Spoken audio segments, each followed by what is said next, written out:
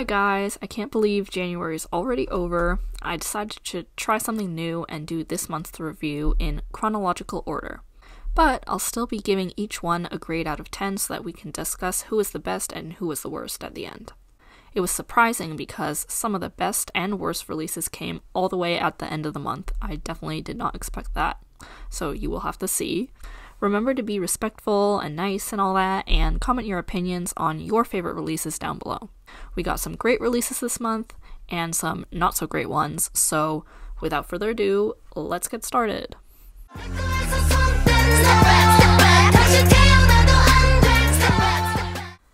I stayed up until like 3 a.m. to see what this would be like, and I'm sorry to say I was sorely disappointed. You all know I'm the biggest Revelove, and I'm also a fan of aespa, so when this whole project was announced, I literally screamed. I looked at my phone and I screamed. And then I threw my phone across the room because this was what I had wanted for years, ever since SuperM debuted. And I could not believe SM actually got their act together and made it happen. But then I saw this and I was just like, this is not it. I'm sorry. Before we even talk about the terrible lyrics, why is the song itself so messy? At first, I thought the Gregorian chanting in the background was a cool and unique idea, but by the middle of the song, I got tired of it.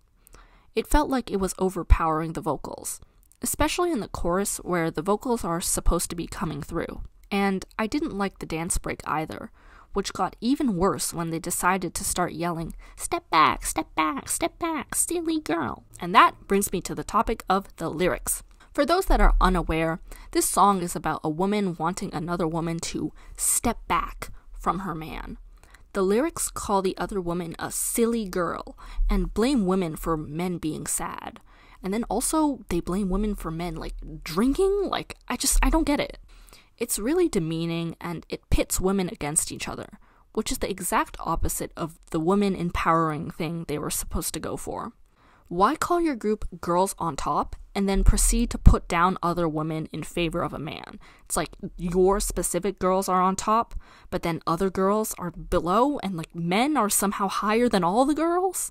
SM had kindly put an English translation of the video when it was in their livestream concert, and I was reading it, and the further I got into the song, the less I liked it.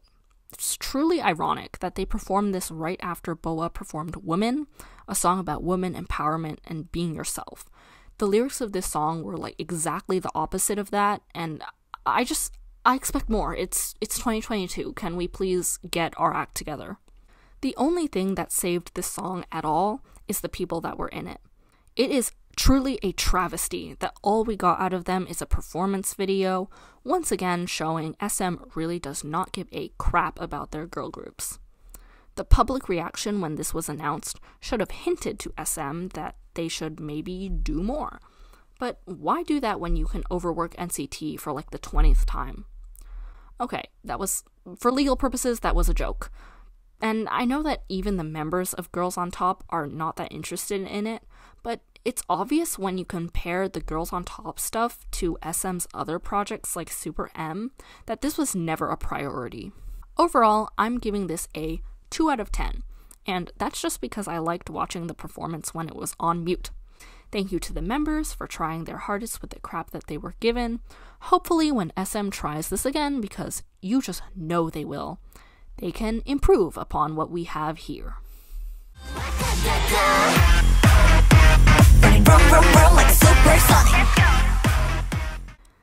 This debut is the first major debut I've seen in a while that really felt like a debut. What do I mean by this? Well, it was a little rough around the edges, but overall I did like it.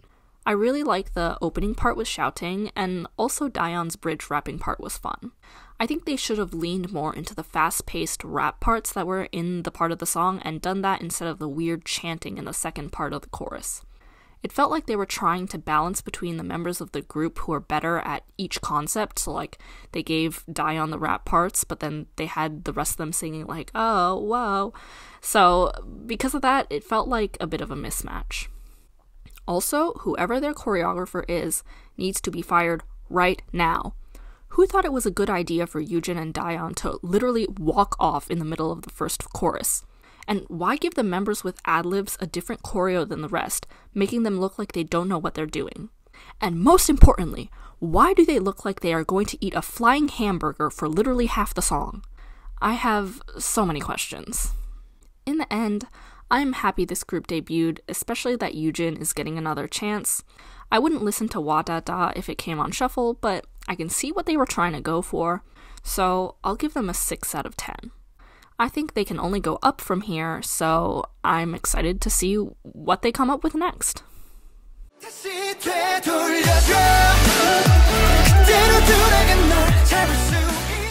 I was pleasantly surprised about this. It's just the right mix of emotional and upbeat. At first, I thought this was gonna be another snooze ballad with a boring concept, but as the song went on, they really proved me wrong. Like with kep1er, the rap parts in the song were my favorites, but I like the chorus well enough. I think I would like the instrumental more if there weren't any vocals on it, to be honest, but that isn't possible, so I like what they did do. The concept and everything else here is nothing special. In fact, I'm pretty sure I've seen everything in this music video elsewhere. This same concept also appeared later in the month, I'll tell you about that. But I also think that they don't have that much money, so they're making the best of what they've got. I liked this comeback more than I expected to. I do actually have an up-tension, oh, I hope that's how you pronounce it, up-tension? Okay, anyways, I do have a song from them on my playlist, which is Your Gravity, and literally Your Gravity is the best song ever, but this song comes nowhere close to that. But then again, all their fans probably liked it, so I'll give them a 6.5 out of 10, and hopefully they can make some money from this and then release another song like Your Gravity. Your Gravity is such a banger, oh my god.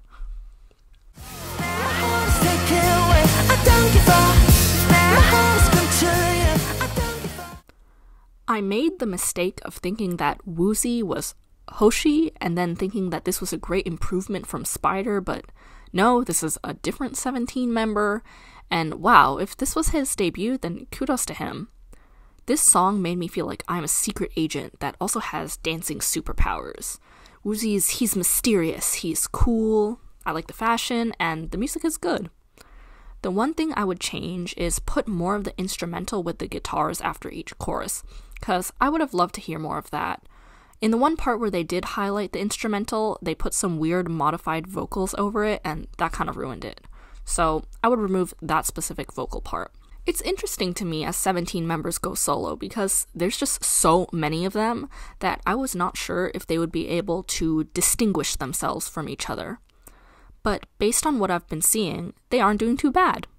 Ruby is my favorite 17 solo of the ones I've seen. Granted, I've only seen like 2, but we're working on it, and I'll give Ruby an 8 out of 10. Also, I know 17 is largely self-producing, so if Woozi had some hand in producing this himself, then I'm even more impressed.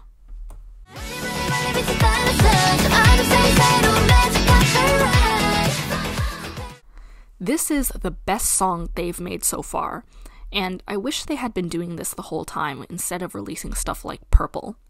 This actually reminds me of my second favorite song from them, which is I Don't Miss You. Neither song is too loud, they have a cute concept, and generally, they're a relaxing listen. The instrumental isn't too loud, and there are no loud drops. It really feels like a twinkly song, which is fitting considering the title. I added it to my playlist as soon as I heard it. The song itself isn't really unique, which might be why they held off on doing concepts like this before, but in this day and age, a school or a cute concept is no less common than the teen crush concept they had before, so I wish they had released this a year or so ago. I was actually worried their company was running out of money because they didn't have like a physical album release for this comeback, but the music video and stages are all pretty high production value, so that was nice to see. This gets a 7.5 out of 10. I think everyone should go stream so that they can afford their next comeback.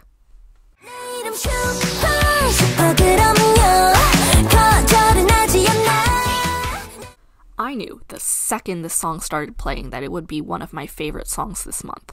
Every single thing about this is perfect, from the concept to the song to Dayoung's facial expressions, because oh my god, have you seen her stages? She is having so much fun with this, like it's so campy, I'm literally obsessed.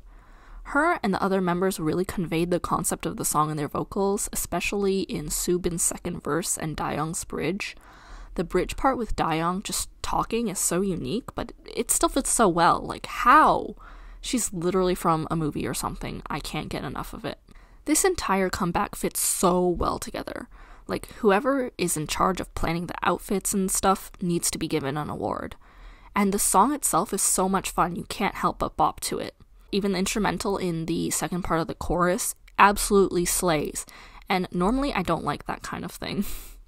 I learned the entire chorus choreo right away because it's pretty easy, and this is the type of song that you can't help but dance to the moment you hear it. If they do another comeback like this, I will have to add them to my stan list because this, in combination with their debut, is pure gold. This is a 10 out of 10 without question, 100%. I just love it that much. Everyone should go listen to this right now. Stan Chocome.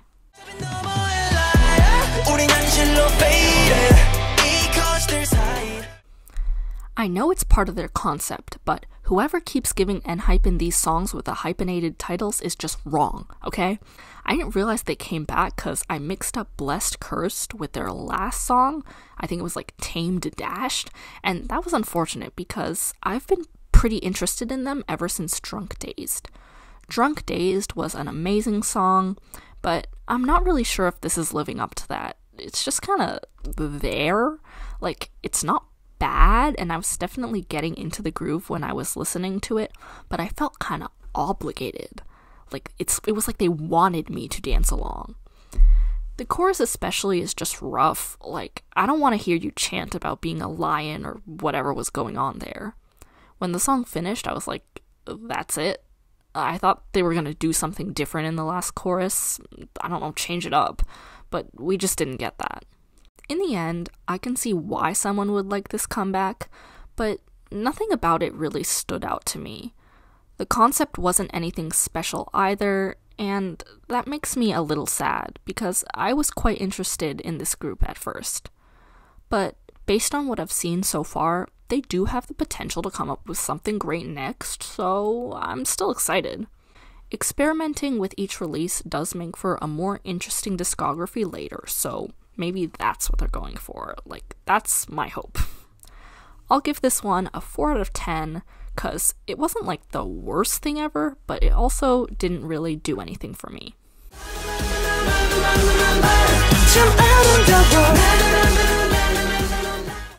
I'm not sure if I can explain why I enjoyed this, because a lot of the stuff here isn't my favorite when it's put in other songs. But I think the turning point was the chorus, because I was absolutely sure they were going to do an empty chorus with a drop, but they didn't. Those vocals were such a good surprise, and I was much more into the song afterwards. The instrumental at the beginning did remind me of some AB6 and 101 songs that I do like. There is a bit of a mismatch between the chorus and the second verse especially, but it might just be that different guys are singing those parts. They did do more of a drop in the bridge, and that was my least favorite part, but that was over quickly. Overall, I was pleasantly surprised by this, and I think I'll check out some of their other stuff. This gets an 8 out of 10, not because of the song itself or anything, but I felt surprised that this song came from a group that I didn't know much about before. Definitely gonna check them out. Are you ready for a love like this? Are you ready for a love like this? Are you ready for yummy, yummy love? This is so meh, but honestly, it's better than the last few things they came out with, so I'll take it. This is such a confusing song and concept, and I just don't get what they're trying to go for here. I don't really like how the song immediately starts with the chorus, which is not a criticism specific to Momoland. I just don't like those types of songs in general. And the fact that the lyrics are all in English means that I can get mad about them too, because what exactly do the lyrics "you make me try" mean? Like, are they trying to look good? Are they trying to be friendly? Like, it's not like they elaborate.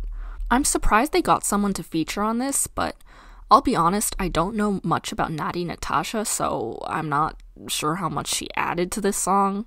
They cover her parts on music shows, and it sounds exactly the same anyways, so I was wondering what the point of having her there was.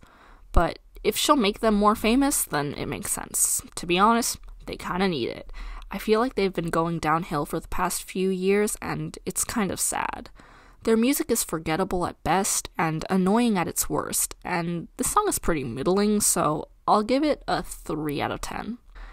I don't have much hope for them in the future. I'll just listen to Freeze on repeat and feel very, very sad about it.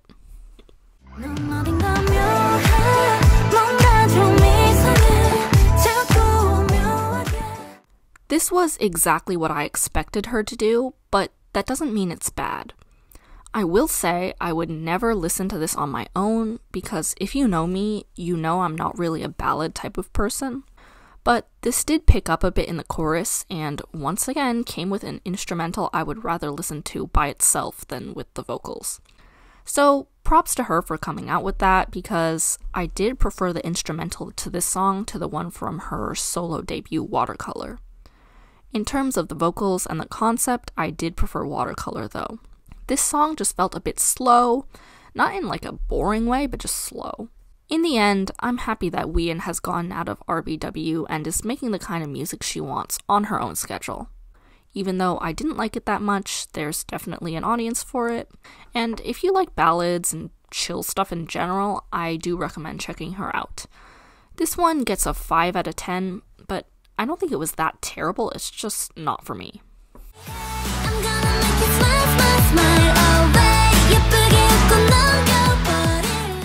From the second I saw the teasers for this, I was hooked. Watching the various IZ*ONE members debut is so exciting because I have no idea what they're gonna come out with. So I was delighted to see that Yena was trying something different from the solo debuts that have come out so far. And I have to say, out of the solo debuts, this one by far is my favorite. The 2000s inspired chorus and chanting and everything is just so good. I listen to it and I have to chant along with her. It feels like she's cheering me along. It all fits so well together, like I was afraid the part we heard in the teasers was going to be better than the rest of the song, but nope, all of it was amazing. I also like that Bibi was on this. I feel like she's just been everywhere lately, and that's great for her. The fact that they incorporated her into the storyline of the music video was fun too. The music video itself is so cute, there's a storyline, which I feel like is getting rarer these days, and the animations were enjoyable. I feel like the whole concept of this release really added to it, and I much prefer to listen to it while watching a stage. Also, shout out to the B-sides Look to You and Pretty Boys, because she really went off with those. It feels like it's rare to debut with a whole mini album these days, so that was awesome. I listened to it multiple times from start to finish, and it was overall a great mini. I originally wanted Yena to be added to Everglow, but seeing what she's coming out with now, I'm glad that they chose to have her go solo. This is definitely a 9 out of 10 for me. Best release so far? No, not including WJSN, but very close to being a 10 out of 10. If this is what she's making for her debut, I'm so excited to see what she'll do next.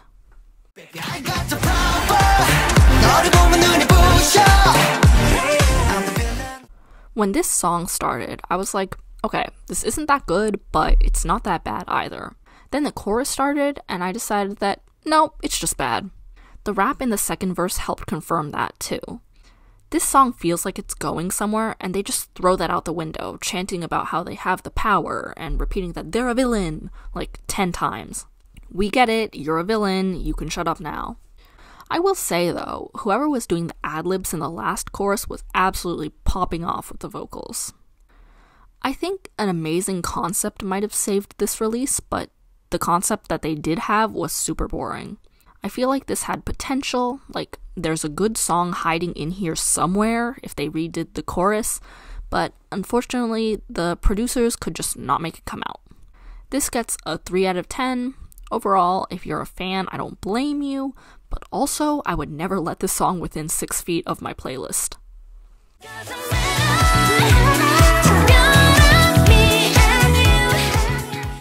Okay, this is absolutely gonna get me flamed, but I do not care. Why is there so much hype for this song? Like, okay, it's a fine song, maybe it's even a good song, but This is nowhere near the best song Promise 9 has ever had, nor is it the best comeback they've ever had.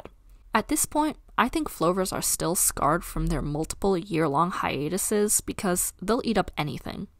This song sounds a lot like Talk and Talk, but Talk and Talk executed this exact concept and sounds just a little better. Talk and Talk had, how do I say this? They had a vision for what was going to happen there. And whether you liked it or not, at least they tried. But DM feels like Promise is trying to make everyone happy without a defined goal. That being said, this is not terrible, and it does fit with the rest of Promise's discography. The vocals on here felt much like a clear stream, and they were washing over me, which I quite liked. Unlike some of the other songs in this video, the vocals complement the instrumental quite well, and I did like the intro instrumental part as well. This isn't bad, it's just that I think it's a little overhyped, considering the absolute gold Promise has put out in the past. It's a 7 out of 10 for me. Like I said, not terrible. It might be playlist worthy depending on the day.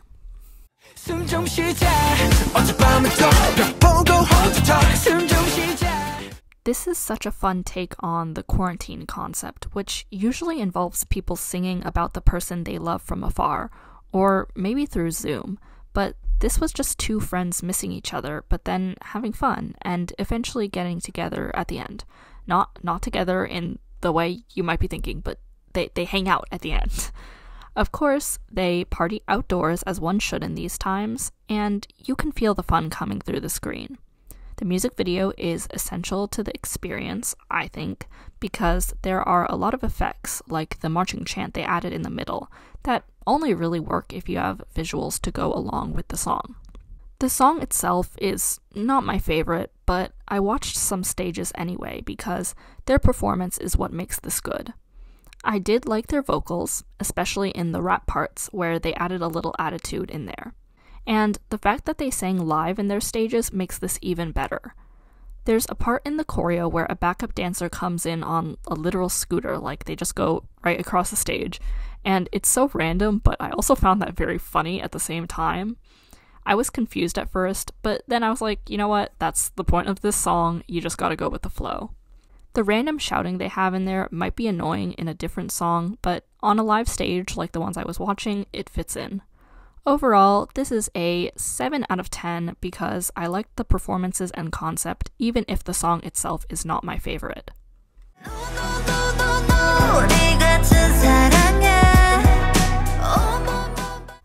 I think the reason I enjoyed this so much was because it wasn't what I expected. The strings she has are so calming, but they really do add to the mysterious vibe, and Yuju sounded absolutely great here. The high note she has in the bridge is just amazing. I was afraid they were gonna go overboard with the concept and the dance, but watching the stages, it fits the song perfectly. I liked how in the stages, she doesn't sing every note, she only holds the mic to her face if she's actually singing. It really adds to the calm and mysterious feeling of the performances. I don't think I would listen to this on its own because it's not the type of music I usually like, but everything in this comeback comes together to make some really enjoyable stages. I was really curious as to how her solo debut would turn out, and I'm happy to say it was great. Especially considering this is unlike anything GFriend has released. I think she can really build on her solo career from here. I'm definitely more interested in her because of this. This gets an 8 out of 10. Everything about the music really entices me to watch the stages and listen to the album, so that's a win in my book.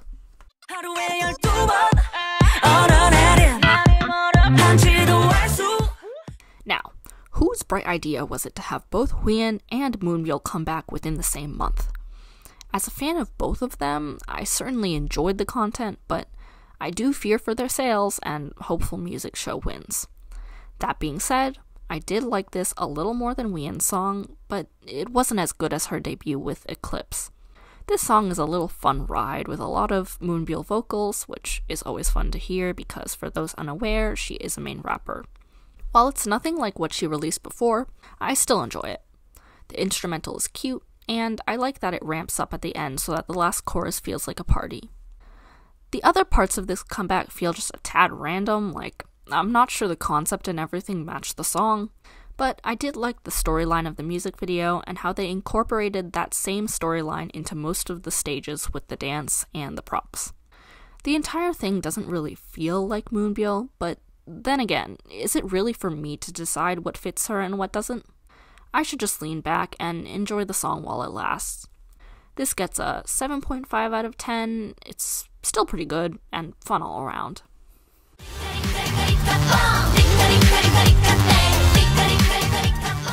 This is painful in more ways than one. Mainly because Nature is a group that I'd liked ever since their debut, and to see this song and dance and everything here happening to them, it just hurts. First of all, this song is terrible. It sounds messy, but like not in a good way. The only part that I liked was the bridge, but as soon as that was over, they were back to the chanting and the annoying instrumental that you just can't ignore. The thing is, I feel like this song could go great with a quirky concept, especially since it reminds me of a lot of second-gen quirky concepts, but instead of that, they chose to go with, well, basically their concept is cultural appropriation. I don't really feel qualified to comment on that situation since I'm not part of the affected groups, but I think if you watch the music video for yourself, you can spot some of the things with their makeup and their dance. It's also unfortunate because they've been filming this docuseries called Nature Can't Go On Like This. That's like not the exact title, but that's like the English translation. And basically that thing is about them having no money, and like they just film them going around and trying to prepare this comeback while also not having any money. And basically that whole docuseries makes this comeback feel like their last shot. But the fact that this is what they came up with is just sad. I'll give it, okay, you guys are not going to want to hear this, but I'll give this a 1 out of 10. Listening to this a couple times for the review was more than enough for me to decide that I don't like it. And that's a little sad considering Nature's history, but it's just how it is. You got me feeling like... I'll be honest, it was kind of hard to come up with my thoughts on this release because it felt very nondescript. It's like, there's a beat drop there somewhere, but is it really enough to count as one? It's not loud, but it's not like quiet either. It's just entirely average. I think they had some good jazzy sounding instrumental in the bridge, but other than that, there wasn't anything interesting happening. The stuff they put behind the rap was actually kind of annoying. And then the concept is basically a museum concept, which Up Tension already did earlier this month, so that wasn't special either. It feels like every boy group this month is deciding to do a museum concept where they wear suits, so I don't know what's going on there, but maybe boy groups should work on that. I did like the suits they had on, though I will say every boy group is doing suits, but some boy groups do it better than others, and Pentagon is one of them. The suits and the dance were definitely the best parts of this comeback. I think Pentagon makes songs that their fans will like, but I don't see how this will attract new fans because they aren't really doing anything special. I think they made a song that is pleasant enough to not turn off if it came on shuffle, but it isn't good enough that I would seek it out and play it on purpose. In true average fashion, I will give it a 5 out of 10. I like a lot of Pentagon stuff, like everybody remembers Shine, right? So I don't think that this song in particular is indicative of my feelings about their releases as a whole. And that concludes January's review. Both the best and the worst songs this month came from girl groups, with WJSN Chocome having the best and Nature having the worst. That was a pretty big surprise, especially because I waited all the way until the end of the month to see what Nature would do, and they came up with that crap show. But on the bright side, boy groups came in surprisingly strong this month. I'd love to see how you guys feel about these releases, so comment them down below. If there are any songs you think I missed, comment those too, and I might review them in a pinned comment or a community post. Thanks for watching, guys, and I'll see you in the next one. Bye!